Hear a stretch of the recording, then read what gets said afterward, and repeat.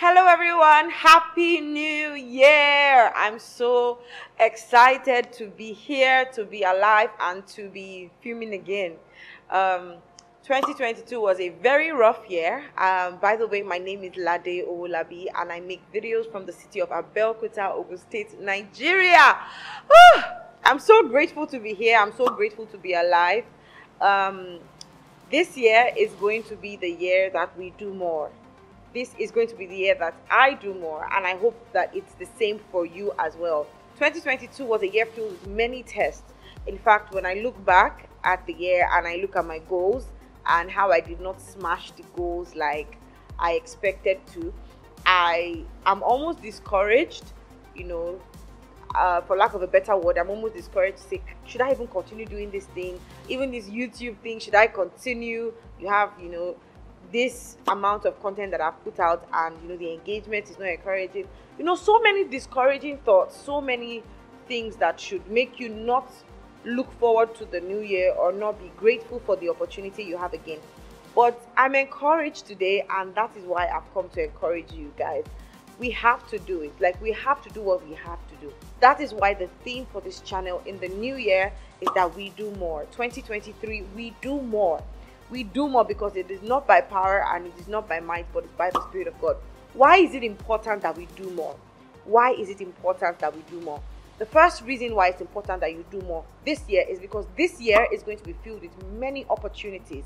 It's been said prophetically, and I've also come to believe that this year is going to be filled with many opportunities, and your track record is what is going to set you apart from other people. So if there's something that you've been doing, even though you're not so happy about the results, it doesn't really matter. What matters is that you don't stop. One of the definitions that my husband likes to give for people who are failures is a failure is somebody who does not try again.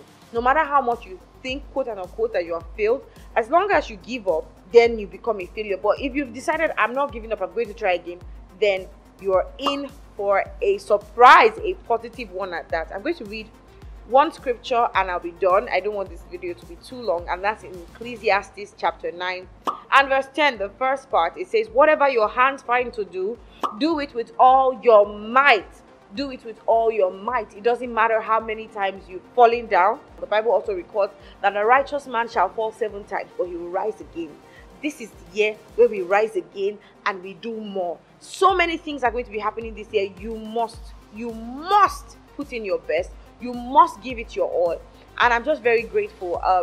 Something that happened last year was that a lot of people I know passed away. Young people in their 20s, 30s. I mean, a few days to Christmas, somebody I know really closely buried her brother.